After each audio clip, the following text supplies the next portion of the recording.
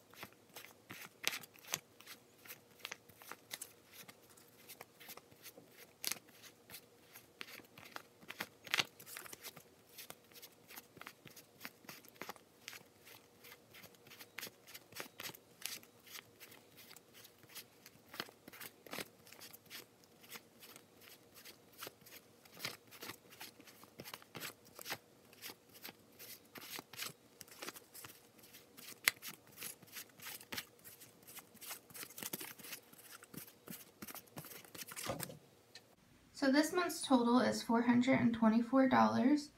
Now that's not as good as the previous months, but I recently got engaged, and so I'm also saving for a wedding. But that's still not bad. Any savings is savings, so I'm happy with it. And if you'd like to do this challenge with me, feel free to, and subscribe for future updates. I'll talk to you guys later. Thanks for watching.